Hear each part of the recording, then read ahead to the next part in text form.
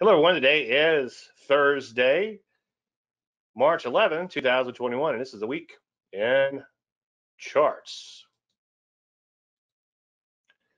Obviously, I want to thank all you guys and girls for attending or watching on YouTube. Thank you for that. So, what are we talking about? Well, I think the market is pretty much the show. There's some things on trading psychology I want to talk about, and a little bit about options.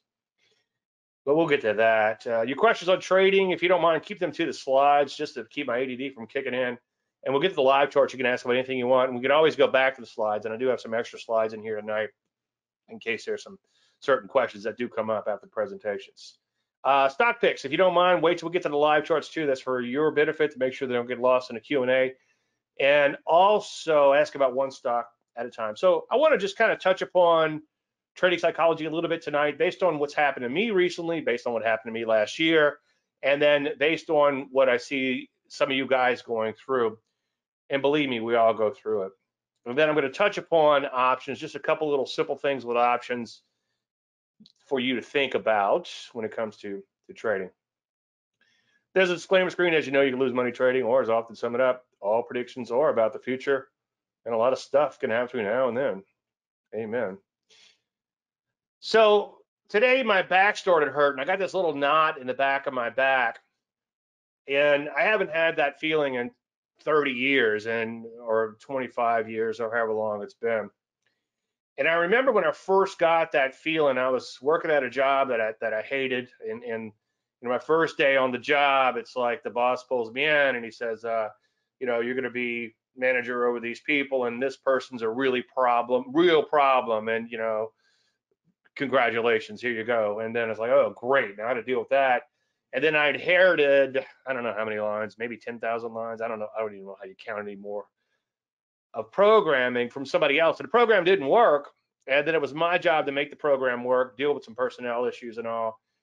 And if you've ever coded before, even if your own code, okay, I go in and look at stuff that I did on a website a year ago, 2 years ago, or even 6 months ago, or 3 months ago, or 2 weeks ago, and I have a hard time trying to figure out what's going on. And then so I was dealing with this guy's code, and I remember we'd have meetings 6 months in, and they'd be like, Andy left a long time ago. Why are you talking about Andy? And it's like, well, he left me this big pile of crap, and he went off to be a dentist, so he didn't care much about programming, I'm guessing. But anyway, long story endless. My back hasn't hurt since it hurt back then, one of the most stressful times of my life. I thought I had a tumor or something, seriously, back then, because there's this one little bitty knot in there, it was crazy. But today my back started hurting again, and it kind of reminded me of Soros and Warren Buffett. They talk about how they start having these bodily aches and pains, and you probably need to pay attention to them. Now, the one thing great about COVID, if there's something great about COVID, is it's kind of changed my attitude towards trading in certain ways. And this is the first time that I was under that stress. And then, of course, the reason I was under that stress was I have a position in GME, probably a bad idea, But I've been doing a certain thing every week, and it's been working every week. And I have a feeling it's going to be one of those that'll work until it don't. And it's no secret, I've just been buying these incredibly expensive puts, and then been buying stock against the puts when the stock begins to rally. Buy the put, stock sells off, I got the put. If the stock begins to rally, which it has almost in every case so far, I go long the stock. And when it runs a couple hundred points overnight, I cash out the stock. And in an ideal world, I would sit on that put and then ride the put down. And a couple times, like last time I did it last week, the damn stock imploded. It dropped like 50 points. Put would have been 50 points, 100 points in the money, whatever. Anyway, long story endless. My back sort of hurt today, and it made me realize a couple of things. I started thinking about some of the things that Douglas says, and you start getting into Douglas, and there's so much good stuff from him. There's stress in trading, big duh there, right? But if there's excessive stress, you are shooting from the hip, or have a half-baked plan at best, or you haven't accepted the risk. So if you go in, and by the way, one thing that I want to flesh out a little bit is, a while back was like, why don't traders plan their trade? Why don't traders use stop? And the reason is the moment you plan your trade and put that stop in or plan for a stop is the moment you have to realize that you could be wrong. And we don't really like being wrong as human beings. And in trading, as you probably know, you're going to be wrong a lot. So as soon as you put that plan into place, you have to honor that stop and admit that you may be wrong. Now, as I've said many times before, it's not completely stress-free, don't get me wrong, but it's a hell of a lot easier to follow my trading service than a lot of the trades that I put on outside of the trading service, some of which are usually on the Landry list, and then occasionally there's like S&P futures and things like LabD, LabU, SOXS, and all these other things. And the reason those other trades and other stocks and all is because I don't have that full plan going in. When I look at the service portfolio and I'm able to, it's kind of a cool feature. You could set watch lists when you look at your equity to show you where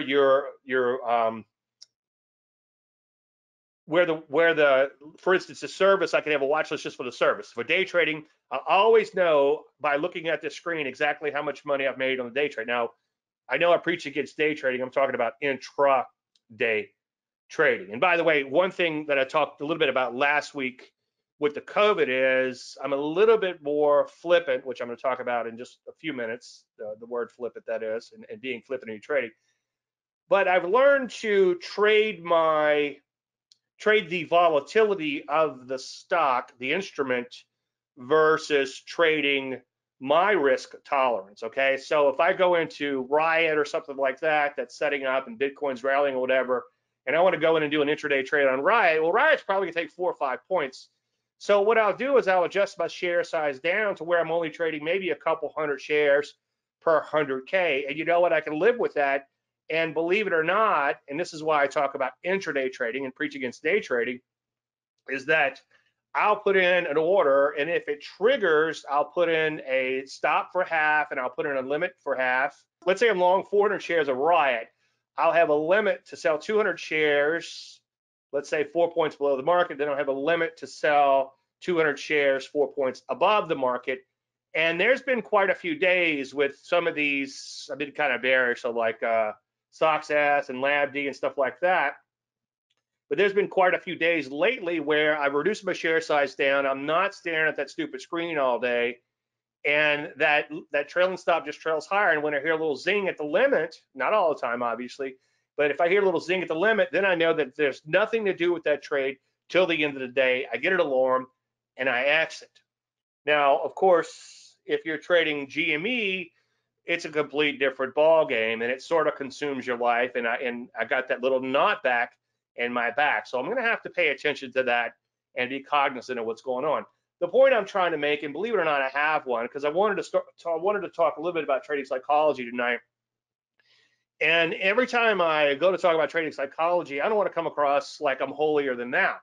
I have stress in my trades, obviously. Now, there are some things that are kind of stress-free. It's like this COVID thing, again, kind of opened my eyes. It's like, Dave, you don't have to be plowing in these huge share sizes. You could just trade a few hundred shares. And to my amazement, and not every day, believe me, because if it was, you'd never see my fat ass again. But I had one account where I was trading like 200 and 400 share size day trades and not making a lot of trades. You know, I forget exactly what I was long, probably LabD and SOXS and Riot and Myra. And I'll be darned if at the end of the day I made $3,200, I think. And I can go back and check the trades, and I'll show you the exact trades I made in this one account. And that was just trading a very small share size with the most risk was like 0.4% on that. So if there's stress, if there's excessive stress, there's something wrong. You're either shooting from the hip or you don't have a plan, or shooting from the hip and don't have a plan, or you haven't accepted the risk. And I certainly haven't accepted the risk in the GME trades. And maybe I need to stop trading GME, but it's so hard when you get that gamma position with these options that are short dated, and this stock can run 100 points or 150 points pretty easily. Anyway, Douglas said something that made a lot of sense. He said, essentially, what you fear is not the markets, but rather your inability to do what you need to do when you need to do it without hesitation. And I think that's what's happening with the GME. If I'm long 400 shares of Lab D and I've got to stop for 200 shares and a limit for 200 shares, take profits, right? And trailing stop to stop me out, then it's pretty simple. I don't do anything because all the orders are in. But then if I'm long puts on GME and then long the stock or trying to leg in or whatever, I don't really have a fully baked plan, if that's a phrase. I've heard of half baked. Is fully baked a word? Anyway, but like he says, like Douglas says, essentially what you fear is not the markets, but rather your inability to do what you need to do when you need to do it without hesitation. I was looking around to see what I did with it. I was reading Douglas earlier today when I was working on this presentation, and I'm reading The Disciplined Trader again. It's a very good book, and I have a tape around here somewhere, literally a cassette tape from one of the Telluride seminars. It's probably 30 years old, and I got a lot from that tape. I almost transcribed the whole tape, and I think the next quote comes from that tape. If you can put on a trade without hesitation, take it off without emotional discomfort, you have accepted that risk. Well, who cares if I'm putting on 200 or 400 shares in one particular account of LabD or SOXS or SQQQ or whatever it may be, or small size in the futures? Who cares, you know? And what I do again is I've learned to, you know, pre-COVID, I think I tried to be a little cute with my trading, and as I talked about before, last year I got a little too aggressive, and because I was doing so well, okay, but it was working so well, said no trader ever, right? So I kind of stepped on the gas, and before you knew it, I started trading myself into a hole. Well, after COVID, it's like coming down on my share size, not being so full of myself, and life has gotten a lot better. And I think about this Douglas quote all the time. If you can put on a trade without hesitation, take it off without emotional discomfort, you have accepted the risk. Well, this GME kind of woke me up. I probably haven't accepted the risk. I don't know how anyone could. Now, one thing you have to do, as psychologists say, is you have to be clinically dispassionate. If you're a psychologist and you get wrapped up in your client's problems, then your emotion begins to take charge and you're not able to see things objectively, okay? And along those lines, the quotes from Larry Williams makes a lot of sense. And this kind of dovetails in with my being flippant. And it's funny, you know, I still drop F-bombs, don't get me wrong. But post-COVID, I don't care about a small loss. It's like, okay, well, I'm going in. I might lose a little, but who cares, you know? And it's like, I'll get them on the next one. And, you know, maybe I'm a little philosophical because the service has been doing well and I've been trading those stocks along with you guys. And then most of my ancillary trades, position trades that is, have been doing fairly well too. But it seems like the more flippant I become, not in like not caring about the money management, caring about the money management and making sure those stops are in place and honoring those stops, but just really not caring and let the chips fall where they may, it seems like life has gotten a lot better until today and occasionally end of the week when I'm messing around with the GME. Sounds like I'm confessing something here. Anyway, Larry Williams once said, to make money as a trader, you have to not care.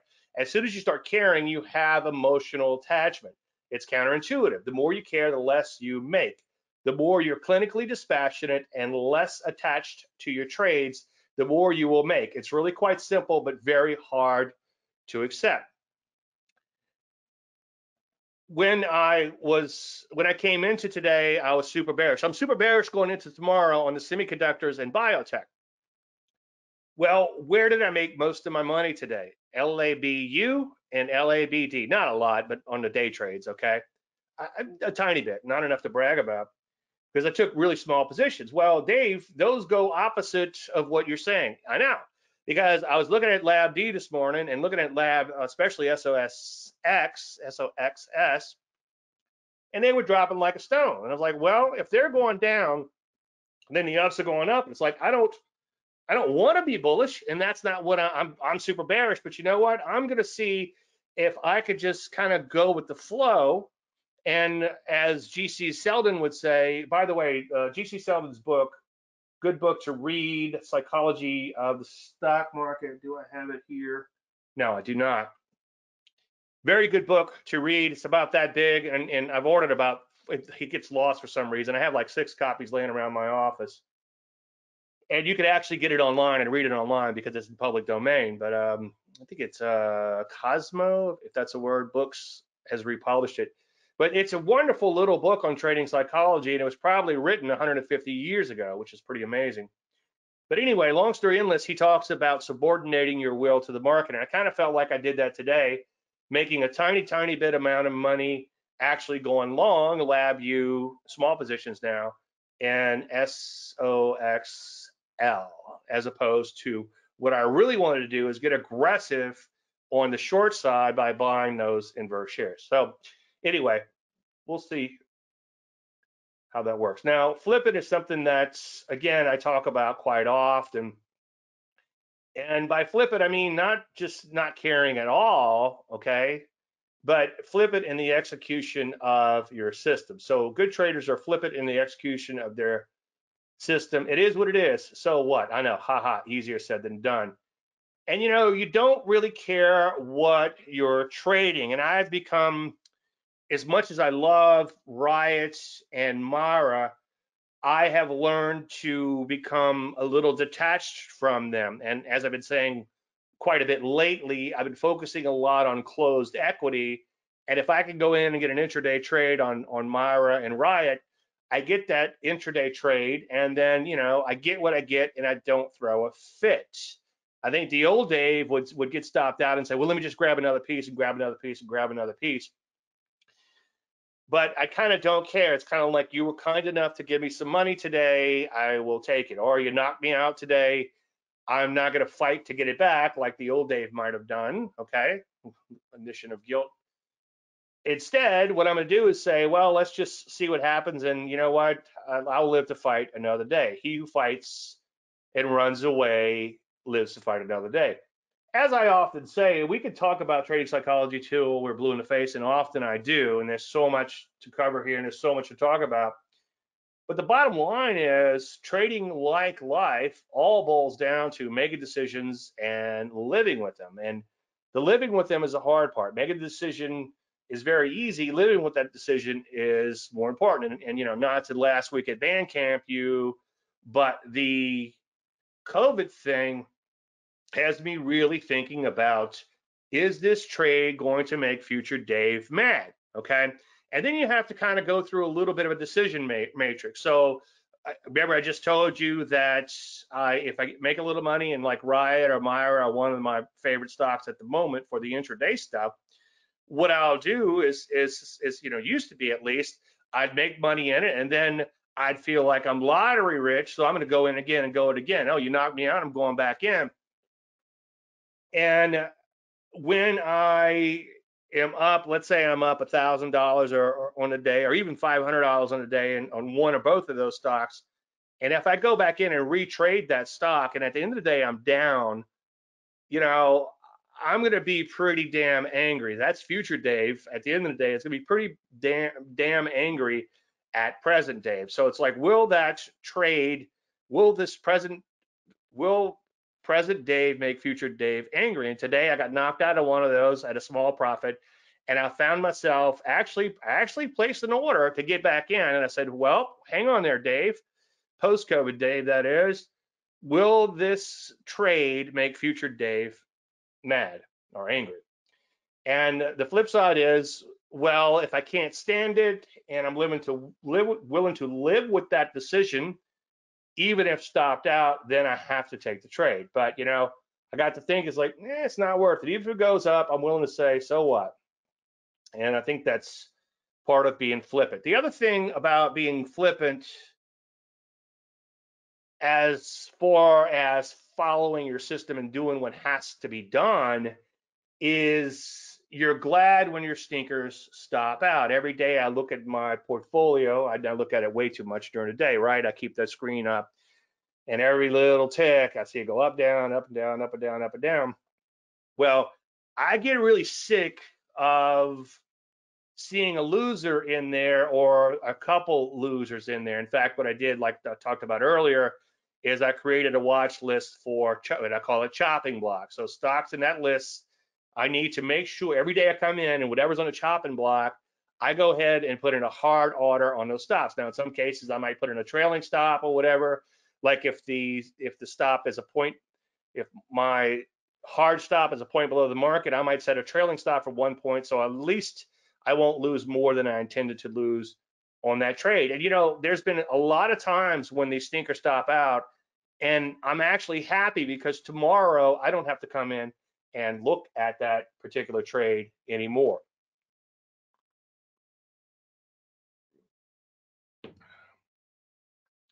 Yeah, Lauren is saying more trading related. I would really like you to do a Facebook post on how to short those high growth stocks using deep in the money puts, as I don't feel super comfortable shorting old high flyers. Well, that's the dangerous thing is shorting some of these high flyers, but the bigger they are, sometimes the harder they fall. Now, I know I don't want to talk out of both sides of my mouth, but a lot of times, when this biotech was a while back was blowing and going, I was very leery about shorting biotech, but now I'm willing to at least go in and do lab D.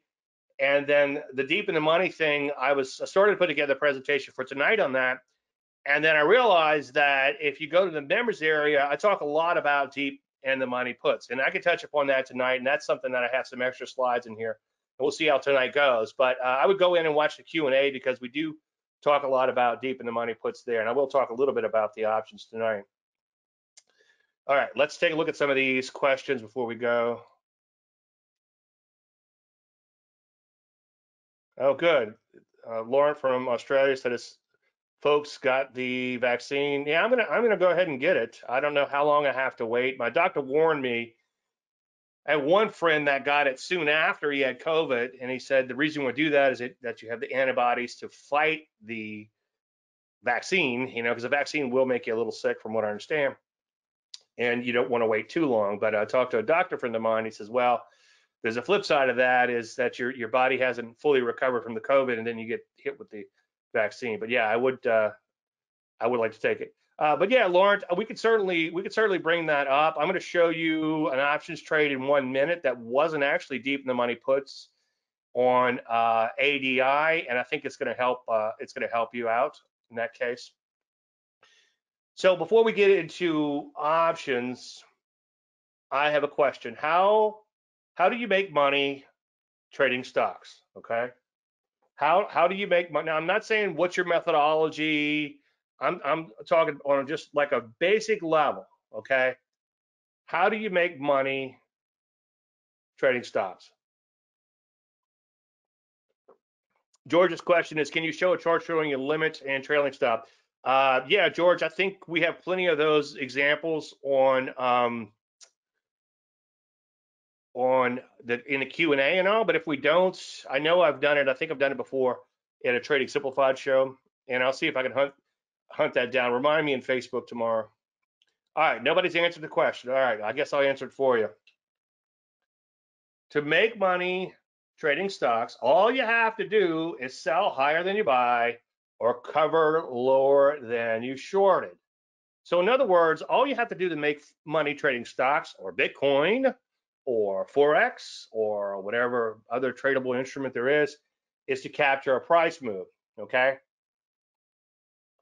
So to sum that up even further, all you have to do is get the price right. I know, easier said than done. As I often say, my wife will tell me things like, all you have to do is just tighten that little faucet with a wrench, and then, there goes the plumbing for the day. Now, with options, you have to get the price right, and you have to get the time right.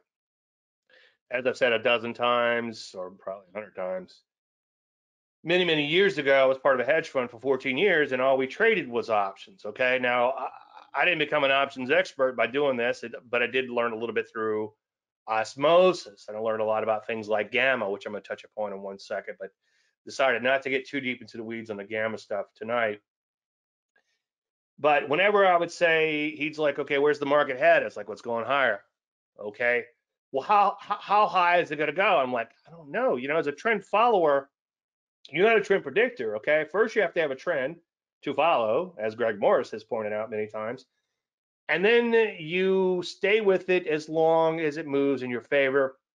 A lot of times, something as simple as a trailing stop. And excuse me, if you're doing an intraday trade, then you could just put in an automated trailing stop. Or let's say you're trying to exit some shares, or as I've been talking about lately, we've had these really big winners, knock on wood, in the in the portfolio.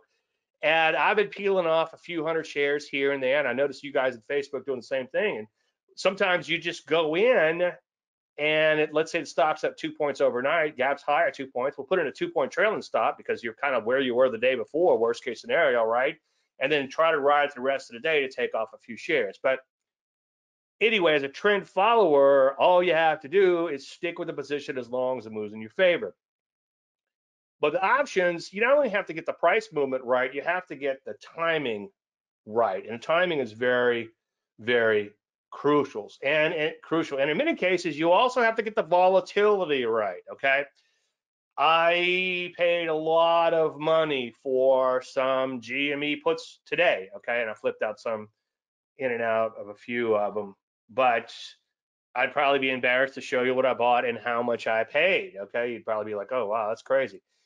What I am hoping, and I know you should never use the word hope, okay, is that I not only get a price move, because it's going to have to be one hell of a price move, but I hope that the volatility increases to a point where these options hold most of their value if the price move isn't quite big enough. Now, one thing that I've said before is the reason I don't get deep into options. And first of all, I really keep things really, really, really simple. Okay. Only go long. I don't do spreads. The only thing that's kind of complicated that I've never done before until now is there's been a couple times where I look at like Riot and Meyer because those are two of my favorite stocks right now. And if the puts are really cheap, let's say tomorrow the puts are really cheap or seem cheap, okay, based on this little question I have down here, then I might buy the puts and then go long the stock. And then that way the puts will protect my position. And the most I can lose is figure, calculate its price of the puts and whatever the stock movement to make the puts worthwhile to break even, or how it works. So I have that maximum risk on a piece of paper. Then I could just let the stocks do what they may, especially if I'm bullish on them and bullish on crypto at the time. Now, anyway, the point when it comes to options is if you know options, you'll likely have your own strong opinions, okay? And if you don't, you might end up getting confused. So options are a big can of worms. One thing that I want to just be completely frank about is that I wouldn't know Black-Scholes if it hit me in the ass. And guess what, okay? Everybody and their brother or everybody in the world has an option pricing model. What good is that if everybody has it? I do know a story of someone that did have a model. Now, he was a brainiac, okay? And he came up with a model that could actually find an inefficiency in the markets. And there was a major brokerage, I'm not going to say anybody's names here to throw anybody in the bus, and they offered him a fairly absurd amount of money for his program. And only thing he asked was that they would keep their size within reason. And so the edge would continue to work. Well, within, I don't know if it was days, but it didn't take very long where they pushed it so hard, the edge came completely out of the market. And if you talk to this gentleman, he said that was $1 billion mistake selling his options model to these people. So there's one case where you've got, and this is why I'm saying everybody in the brother's got Black-Scholes, okay? This guy had his own little model, and knock yourself out if that's what you want to do. Good luck, or as like they say in Taken, good luck. Yeah. Of course, it ended badly for that guy, didn't it? Yeah. Anyway, so I was talking with one of you guys last week or week before about options, and I didn't want to sound aloof or anything, like not giving him all his answers. And I said, look, here's the deal. This is the only really question from my standpoint, that you have to ask yourself. And I'm going to show you a trade that hasn't really worked out yet. It worked out great yesterday. Should have cashed out, right? Should have, could have, would have. Said no trader ever. But can the stock move far enough and fast enough to make a purchase of the option worthwhile? And that's the only thing, other than is the universe friendly, you really have to ask yourself, right? There it is, can of worms. So here's a trade I took yesterday in ADI. Now, ADI was on the Landry list. It was a bow tie. I like the way it rallied up. And if you're going to buy an option, sometimes you kind of have to anticipate the price movement. Now, if you're going to buy a deep in the money option, let's say you're buying like a 160, okay, then you can let this thing trigger. And when it triggers, put an alert in or whatever, then you go in and buy your 160. Well, I was kind of anticipated it on an intraday basis. So it was right around, I think, 150 or so. We'll take a look at the actual price here in 1 second. And those options were only $2 or 220, I think is what they were. And I got to thinking, this stock, if this stock begins to crack, even though it's a short dated option, right? And even if I was going to day trade this stock, I would have to at least use a 2-point stop, right? So I went ahead and bought the options. Now I'll show you where I bought them. I bought them right around there somewhere when it was breaking down on an intraday basis, okay? And you could see this is like a 1.5 above. So this is a 1.5 move or 2-point move already. And the options were only 220. And I thought they were cheap at that. Now, somebody could bring up Black Scholes and say, oh, they're not cheap and blah, blah, blah, blah, blah. And what I immediately do is I put in a limit order to flip out half of the option position to get a free position. As I've preached before, the secret to trading, if there is one, is free positions or free rolling, as we now call it. Okay, you get that swing trade out, you got your stop to break even, kind of like we have an ARLP right now. It's just, you know, it's kind of just treading water, but maybe that stock will take off. And if it does, we're still there. If it doesn't, barring overnight gaps, we'll scratch out of the remainder. And then you go in and look at the portfolio. There's some huge winners in there. ASO, CLB, CPE, and then maybe MESA hit that initial profit target within 3 days, okay? Got a little ahead of itself, kind of backed off a little today, but that's another free position, and maybe, just maybe, we can capitalize on that. Now, I didn't get my free position yesterday. The option didn't move far enough, or the price didn't move far enough and fast enough to have my limit order get hit on half of those options. So I come in today and my equity stinks based on this position because the stock rallied back up and all that paper imaginary profit I had evaporated. But let's just see what happens tomorrow with this. And then, you know what? If I lose, I lose.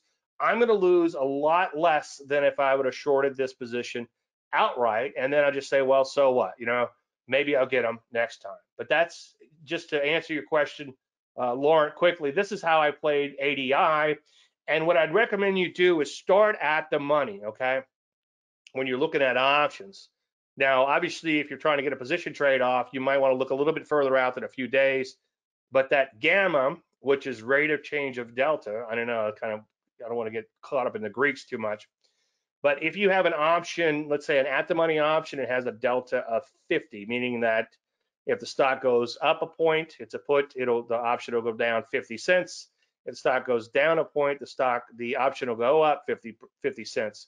But what happens is, as that option gets further into the money, that delta, how many shares you're short, so to speak, or you put shares, whatever, will go up very, very quickly. There's an old option saying, gamma gets you. You'd never want to be short gamma. You don't want to come in and say, oh, these options are getting ready to expire. Let me just sell some and put some money in my account, make some income. Well, that'll work until it don't. Great way to have a very brilliant but brief career. So options versus outright stock. Determine where your stop would be, should go on the actual stock, okay? Like I said earlier, the ADI would be at least 2 points away, okay? For example, if suppose you're thinking about stock with a 2-point stop, and with ADI, it would be much more than 2 points, right? If there are options trading for around 2 points and you think the stock could easily move enough to make trading an option worthwhile before it expires, there's a caveat, right? Then buy the option versus the actual stock, okay? I don't know how many times I've tried this little gamma play like this, and it's failed. And because it's such a small position, I can sweep it under the rug. And then I come in on Monday, and the stock gap's down 20 points. Okay, and then I drop an F bomb. Okay, I got my F bomb here tonight. I'll drop this, and it makes a lot of noise. There it is. F. There you go. All right. Now, the other thing, as I said a second ago, I got a little ahead of myself.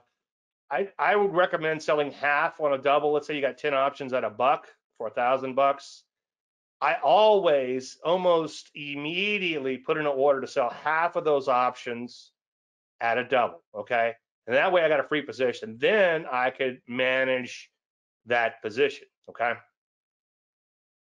And then, somebody was asking me about a stop on an option. It's like, it's something that I don't think I would do.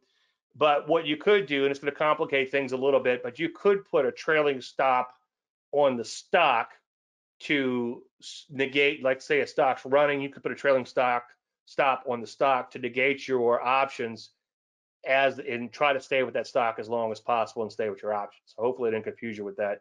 That might be something we have to flesh out through Facebook or somewhere else. And I know it's easier said than done, but you kind of get the idea. Okay. One thing I would recommend you do, and nearly all, I should say, there's a couple things outside the methodology and then some IPO stuff every now and then.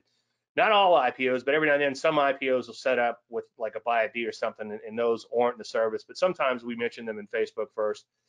But my goal is to not show you anything here that I haven't already shown ahead of time. For instance, like at the stock chart show, I show the mystery chart. Well, that's most of those, in fact, I think all of them so far have come straight from my trading service, okay?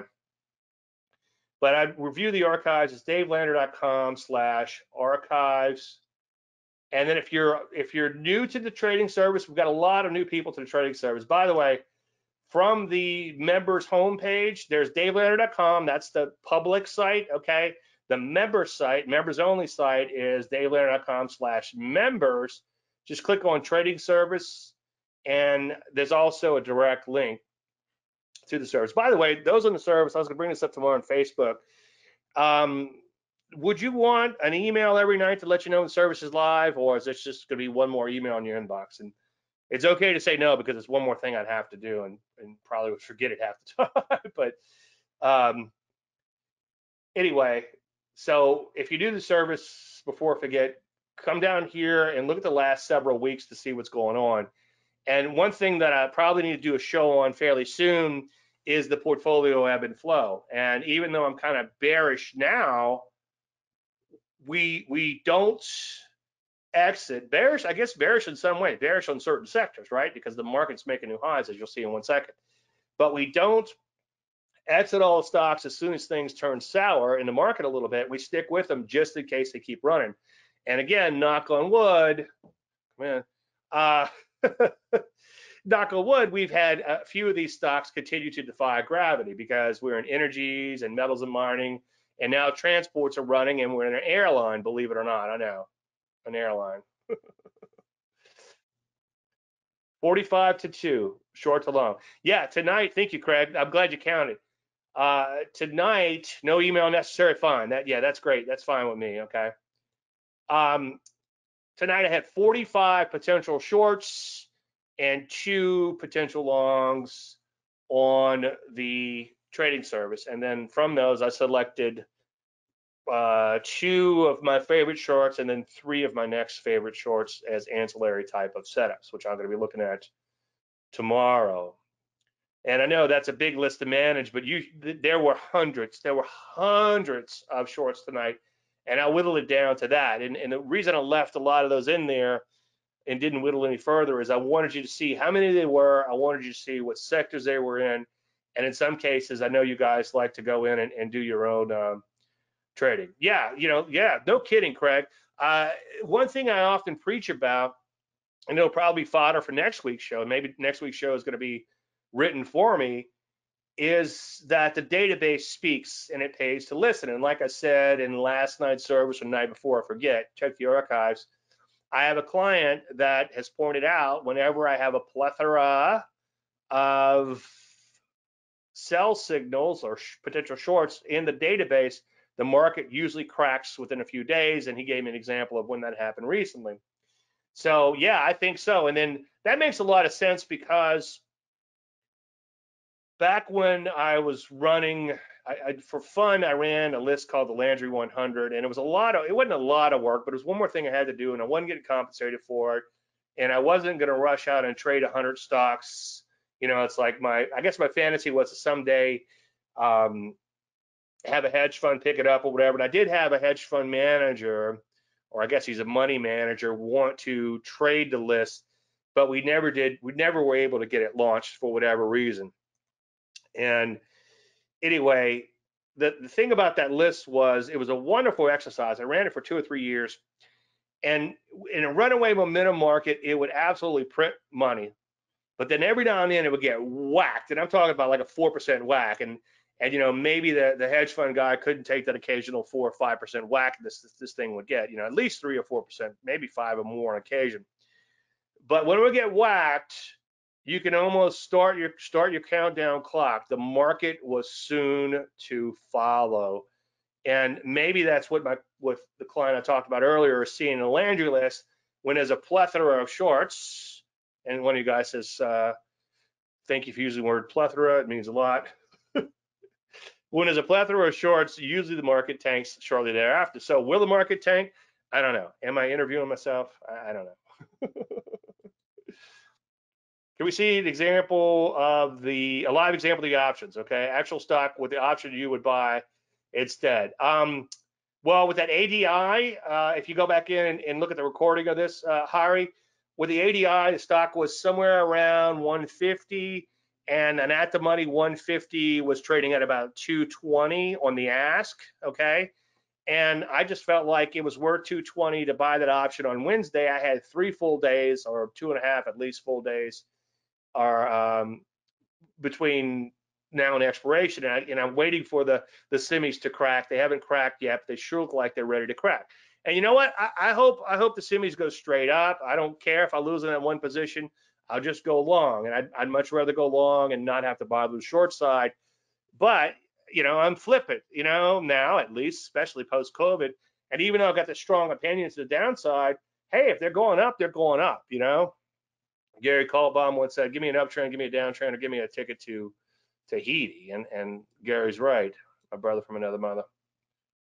Also, the FUNGU stocks are a huge part of, you said a gauge, I guess you said a huge part of the S&P.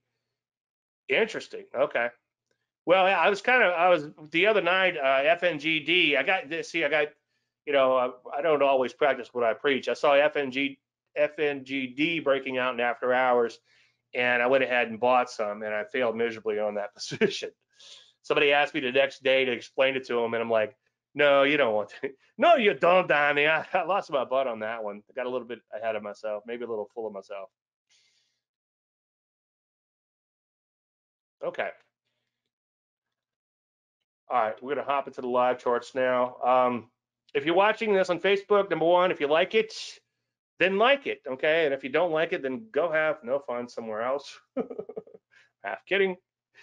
And also subscribe to my channel, and I'll put a link in the recording list to the channel, youtube.com/c/Dave Landry.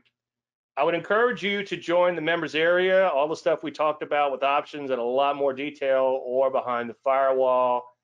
And I guarantee you, if you get up to speed,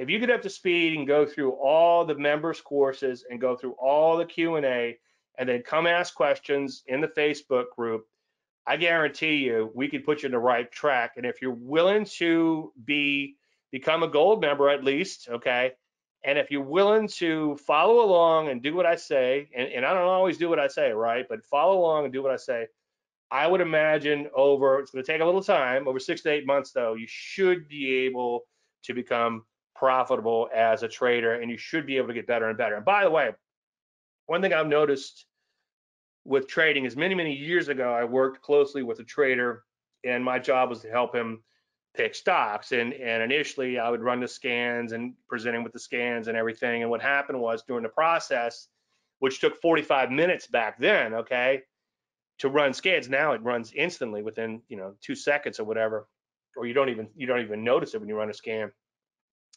But anyway, what I would do back then is I would just start going through a couple thousand stocks because I had nothing to do for 45 minutes while the scans were running. And that's how I got to looking at a lot of charts and everything. And then I found that after a while, I began to get better and better and better. But anyway, the point I was trying to make with the story, got a little sidetracked. Imagine that, me getting sidetracked. The point I'm trying to make is that what amazed me was this guy had been trading for years, and he was a good trader. And over the course of about 6 months, while I was really going through this intense learning how to read charts period, he got better and better and better and better and better and better. And it was just amazing to see somebody who's been at this so long get better. And that's the thing that's amazing with this business, is that if you stick with it and you get your trading psychology right, and that's the hard part, believe me, you'll do really, really, really, really well. And getting back to the gold member, I truly believe everything is in there you need. The premium courses will be unlocked with time. There's a few little gems in those premium courses, but for the most part, I think it's worth your while. So anyway, let me hop into the charts, and while I'm getting the charts up and running and shift gears, you guys who start asking about individual stocks or anything else, let's take a look at the overall market and let's drill down a few things. Now, as I just told my service peeps, if all you showed me was the S&P 500 and the Rusty and the Nasdaq to some extent, but especially the S&P 500 and the Rusty, I would say, man, this market is doing fantastic. Look at it. Look at the S&Ps. As Tony Elvis would say, they're huge. I mean, they were up what, 1% today, closed at all-time highs. Not going to argue with that. Okay, both time moving averages, try to roll over. Nope, do over, straight back to all-time highs. That looks fantastic, right? Take a look at the Nasdaq. Okay, Nasdaq is a little bit more questionable if you take the bow ties out and look at it from more like a first thrust standpoint. Okay, this is a pretty deep retracement here, and it could actually go much deeper. I think the Nasdaq could go well above whatever that is and still be in a lot of trouble. I think you can go above 13.7. I just pull a number out the air, but somewhere in 13.7 or so, and then it would still be in a lot of trouble. So Nasdaq looks questionable at best to me. Now let's take a look at some sectors. Okay, look at energies banging out new highs. Metals and mining banging out new highs with vigor. Banks are at new highs. Insurance, real estate's kind of hanging in there, just off of all-time highs. And take a look at like the transports. Okay, transports is doing good, doing well, banging out brand new highs with vigor. Take a look at drugs, not so hot. Okay, let's put the bow ties in there, and as you can see, they've bow tied down. They've sold off out the bow tie, and now they're retracing back up. Take a look at biotech. Okay, another area, first thrust down, a little bit of a rally, and then bam, imploded, and now it's setting up again for a new leg lower, potentially a new leg lower. Obviously, I don't know that for a fact. Health services, mostly sideways, but somewhat dubious. Manufacturing just off of all-time highs. That looks pretty good. Leisure's looking good, right at brand new highs. And no, that's leisure, okay? And what else? So there's a few other areas that are looking pretty darn good, but then look at retail, okay? Retail sold off hard out of a bow tie. And by the way, I was telling my service peeps this earlier.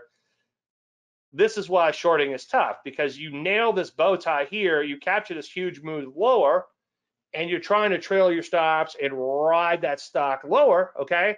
And then what happens? You have the sharp retrace rally, and then of course, after you get knocked out, the market implodes. But retail looks poised to make a new leg lower. Yeah, George, I'm glad you brought up TAN. TAN looks like it's in a lot of trouble. I had TAN puts last week. I played a little gamma play there and did okay. Somebody's like, what's TAN puts?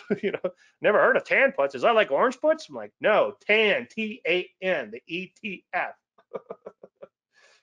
But anyway, same sort of pattern there, kind of resembles what we were just looking at retail, where you got the bow tie, beautiful textbook bow tie, implodes from that, and then it makes a sharp retrace back up. The semiconductors, I'm probably most bearish on the semiconductors, and if you look at tonight's Landry list, which I'll make public, I guess, next week, I'll make that public so you guys can go in and look. who aren't on the trading service. By the way, I'm getting a lot of confusion from new guys, and I guess because I set everything up and I know where everything is. The trading service, it says trading service on the member's dashboard, okay? And somebody said that little buy is confusing, like you got to buy it. It's actually a buy on the chart, okay?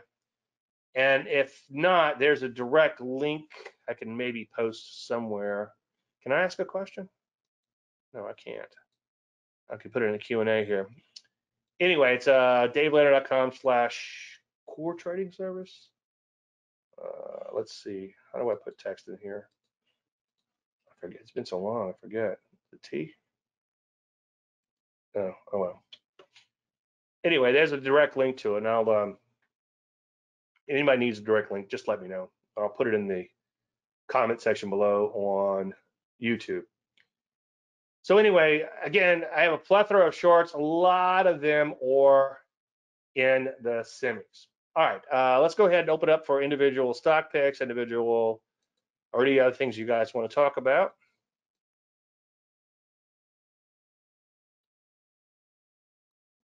Okay, here we go. Thank you, Craig.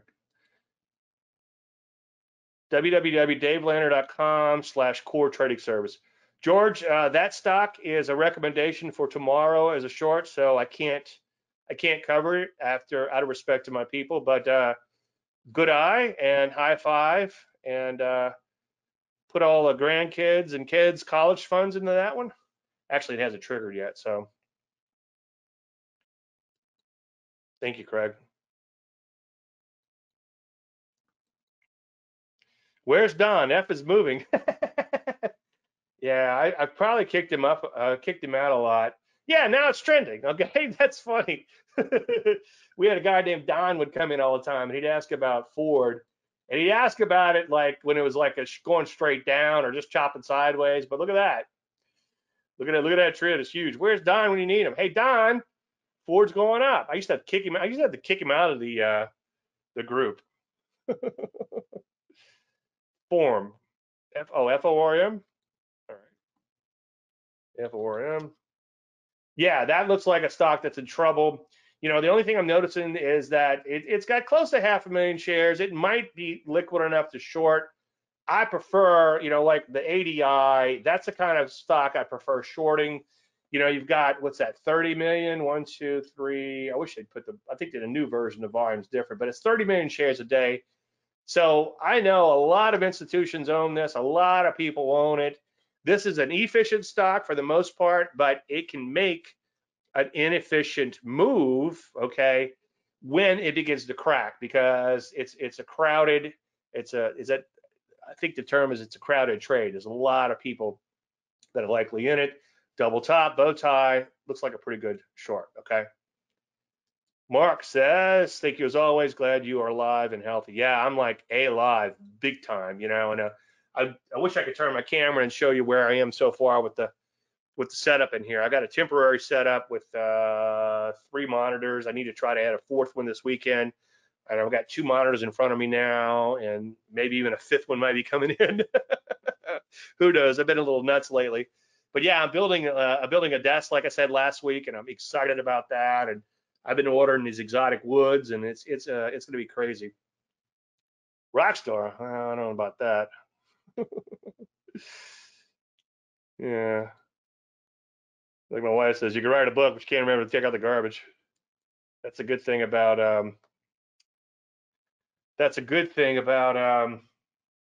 having a wife. Keeps you humble, right? I do have a stationary bike. I have a Peloton. I need to get back on it though. I mean, I'm hurting since COVID. Like I think I said in the stock chart show, I chopped down a little tree, and I was pretty much spent for the day after that. But yeah, I need to get back on the Peloton. But yeah, I'm on fire. I'm just excited and still a little tired here and there. You know, some strange things like I'm craving sugar for some reason since that. My wife still never got rid of her headache. My headache stuck with me for like a couple of weeks. Mark Fitch, teenager. Okay, anybody else? Going once, going twice. FNGD is a bow tie up. Yeah, you know, The only problem with these leverage shares, it's not quite a bow tie, but yeah, I'm bullish here. And here's the thing: you got to be careful with. You would think, okay, well, let me just buy this on a flyer. It's 346. It's cheap. Who cares? But the problem is they'll reverse split you to death. Okay, let me see if there's a way to. I forget how to do it. Is there a way to show unadjusted for splits? I can never find these things. Edit and prices. Somewhere in here, you can show unadjusted for splits. Well, just take my word on it. They'll reverse split you to death. So, and the other thing is, when you're long an inverse share, especially if it's leveraged, the way the math works is what happens is if it begins to rally, they have to short more, and it ends up being like a martingale thing, and with that and slippage, they eventually all go to zero, and then they keep reverse splitting them over and over again. Let's see. I wish there's a way to, let's take a look at them like a quarterly on this. Yeah, see what I mean? They eventually all go to zero, okay? It was up at 337. It'll probably eventually go to zero, but every time it gets near zero, they're going to reverse split it, okay? So yeah, don't hold on to it forever, and you can't short an inverse share. I've tried before. I know it's kind of crazy, but if you could short them, then that would actually be a pretty good play, because eventually you would make money. Eventually, it could be a long time. Max time frame. I've done this a couple times lately. I got to watch myself. So one thing COVID has blessed me with is a little bit less focus in certain areas. And one thing that I have done lately, I've done it 2 or 3 times, and luckily the market gods let me off the hook. But I have took them home. Usually I don't take them. I won't take. In fact, I won't take them home. The other night I bought early. That was a mistake. But I mean, look at this little opening gap reversal here. How textbook is that? You got a thrust from lows. This thing closes on its butt. Little opening gap reversal. That's a nice little trade right there. Like nice little intraday trade. Okay. Ecom. But yeah, tomorrow, if this thing gaps lower and starts rallying, or even just starts rallying, period, look for an intraday trade there. Take a look at SOX S. I got long at the end of the day, and I think I scratched out. But keep an eye on this. Keep an eye on this. Yesterday is when I made my money on the SOX, I think, if memory serves, on this little opening gap reversal higher. Okay. But not today. But I actually picked up a little bit SOX L just because it was going up. Where the money is. Ecom. Let's take a look at the bow ties. If anything, it's a short, but look at the volume, Craig. I think there's what did you say, 42 other shorts out there, 45 other shorts out there that I like better. And take a look at those ones in my ancillary list tonight. I like those a little better. But yeah, I think that's a stock that's in trouble. You think about going long, it almost looks more of a long than a short now, but if it stalled out just a little bit, it would look like a short. Yeah, I would leave that alone. All right, anybody else? Going once, going twice? As usual, I think, Adam, you always do that to me. Okay, I'll wait. Yeah, that one looks like it's in a lot of trouble.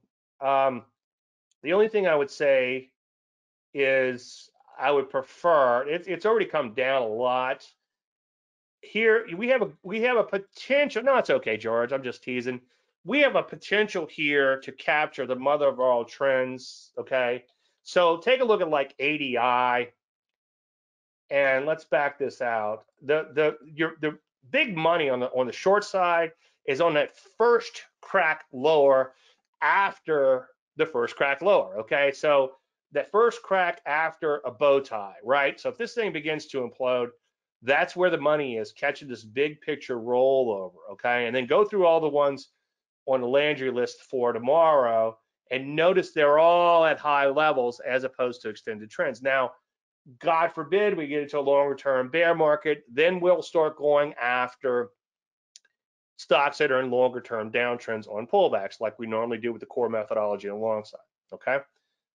All right. Last time, going once, going twice. I know you guys, you're going to mess with me, aren't you? All right, I want to thank everybody for coming. I appreciate you taking time out of your busy schedule. Anything unanswered, bring it up in Facebook. If you want to talk privately, obviously you can shoot me an email. Everybody have a fantastic night, and if I'll talk soon to you guys, I will have a good weekend. Is what I'm trying to say. I think. Thank you. You're welcome, George. Thanks for coming. I appreciate it, man.